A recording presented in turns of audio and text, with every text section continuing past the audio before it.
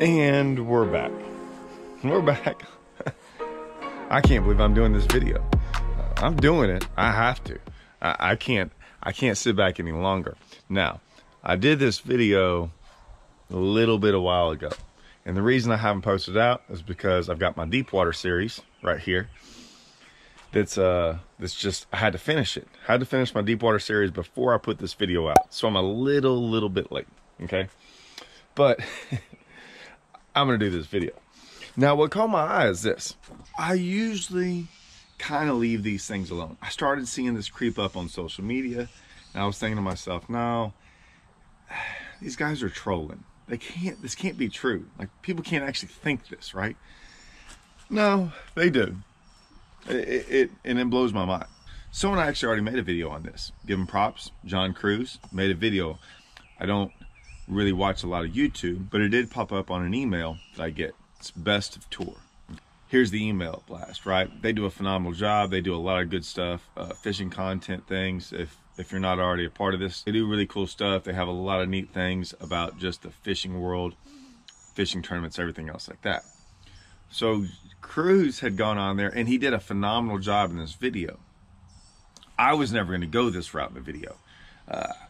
John Cruz probably knows a lot more about the technical side and maybe did his research. If he didn't, good job, John, on actually just knowing all this other stuff when it comes to his electronics. I went a whole different route when I was thinking about this. And here's what it was. And I'm by no means a Livescope expert. Now, have I caught some fish off Livescope? Yes. And if you're tuning in or never heard my thoughts on Livescope, here's another video, okay? So you can hear my thoughts on Livescope and technology. I'm not the biggest fan of where technology is taking our sport in the sense of all this stuff's really cool. Totally agree. Like, and if you don't have it and you're upset with it, I get that too. That's why I made this other video. It is cool stuff, right? If you have it, if you can afford it. My whole take and why I made this other video, it was that I'm in a place right now where I can kind of justify it. Affording it, yeah, there's guys out there that can go throw away thousands like it's no big deal. Man, I count every couple dollars I throw out there. So I can justify it because it's my job. But if it wasn't my job, it'd be very hard to justify. So I look at it, you know, somewhat in the same sense of what I think most of you guys look at it. It's really cool stuff. It's really cool technology. But man, I viewed it as, I tried to take myself back when I was 18, 19, 20 years old, just trying to make it in the game. I don't know if I could have made it in the game with this technology back then and not being able to have it. So I get both sides of it. I do. This part is what I wanted to talk about. Snagging fish. Snagging fish on Livescope. Okay. There's some things that are pretty absurd in fishing. Okay. And I hear about, and they come up. And it's a very small percentage of people that think this way. This is one that I understand why people might think this, right? But guys, I would assume that every single 100%, I'm saying 100%, you should never say 100%. I'm assuming 100% of people that think this is actually possible don't own Livescope. You just don't own Livescope. And I'm saying this because I've just watched, I'm not going to go over there and say hundreds of thousands of fish. It's pretty quick. Like in the first day, if you ever use it, you don't even have to catch a fish on it. You don't have to do anything. You just have to kind of watch fish on it. You'll understand what I'm talking about.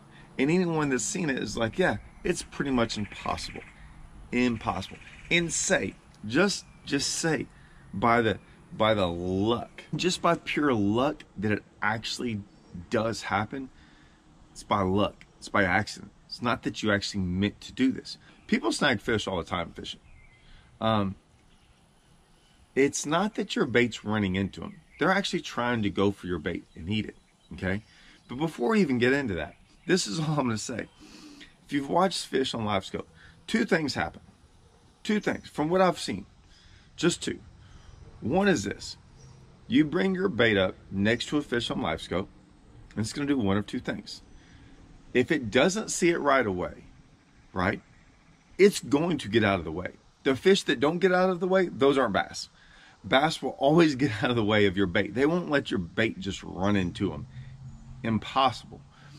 The other thing is 99% of the fish, I'm saying 99, I really want to say 100.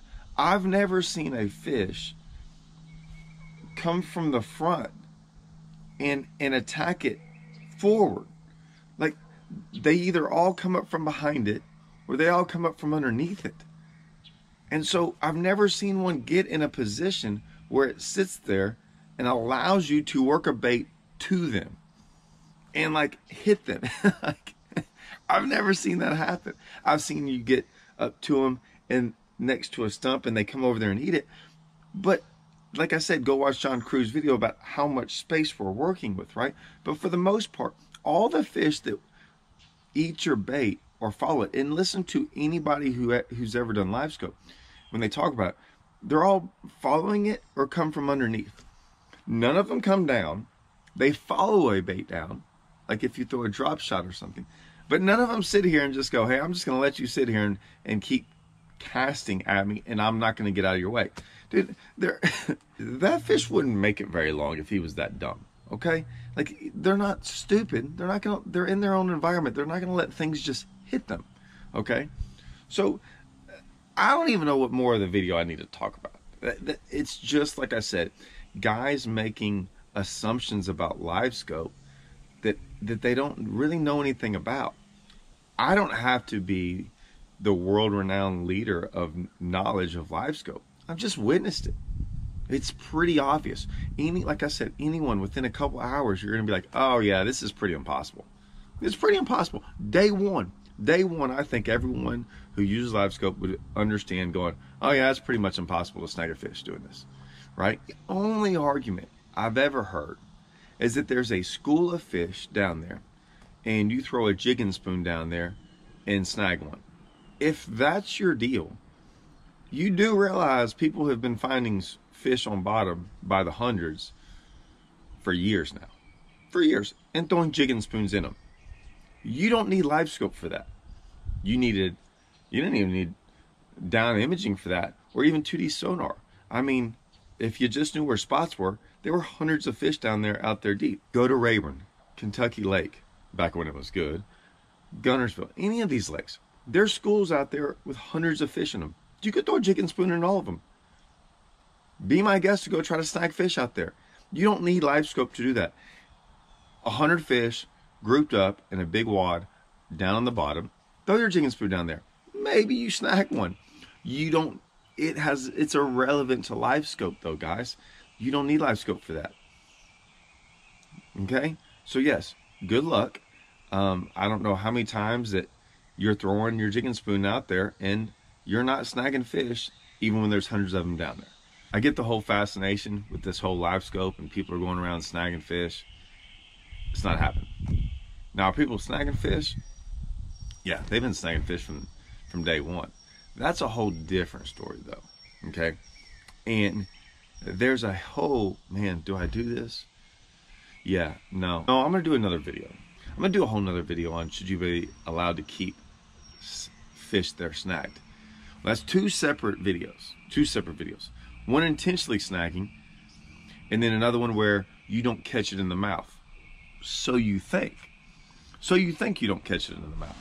And that's where the argument lies, and that's why I'm gonna have to get on that one, because that one's an easy one for me. And there's probably some things you don't think about. I'm not too sure, but I'll get into that. I'm gonna do that video straight up next, because that one I'm gonna have to go into. Snagging fish on Livescope.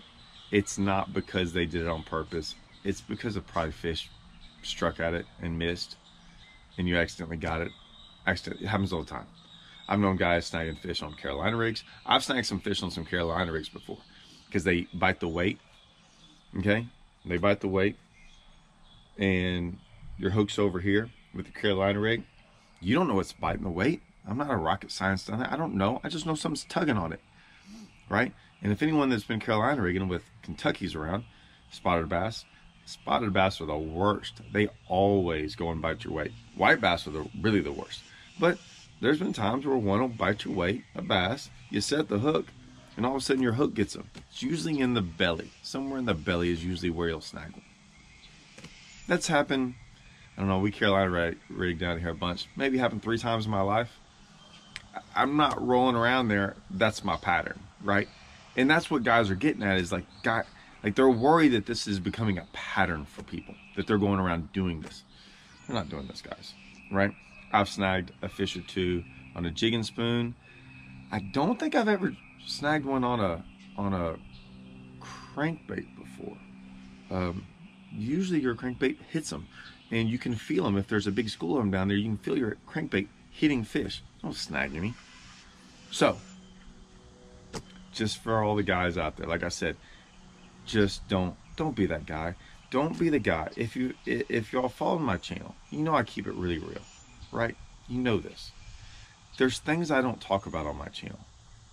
I'm not up here talking about the Great Lakes and going out there and telling y'all how to fish the Great Lakes. You want to know why? I'm out of my element. Could I go catch some fish out there? Yeah, I think I could. I learned some stuff. There's probably, I couldn't tell you how many other people up there probably understand the Great Lakes 1,000 times more than me. 100%. I don't talk about stuff like that. I don't talk about stuff in tournaments that I don't know anything about. Like when things happen, when there was a wreck in a tournament, when there was this argument in a tournament. Like, I don't talk about things and comment on things I know nothing about. I try not to. Try to stay away from that. There's a reason, and I still am just blown away by the amount of people who comment on things that they have little to no knowledge about.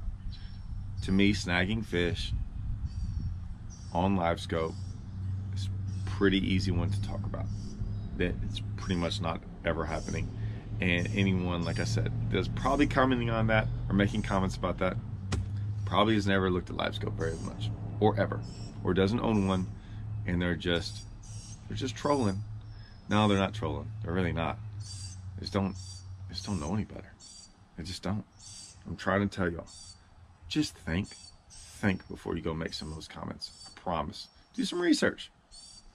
Listen to a guy like John Cruz. Find out some things. Learn a little bit about Livescope. I would before I'd go make those comments. Just a thought. Food for thought with Todd Castellack. That should be my next. Now I get in trouble doing that.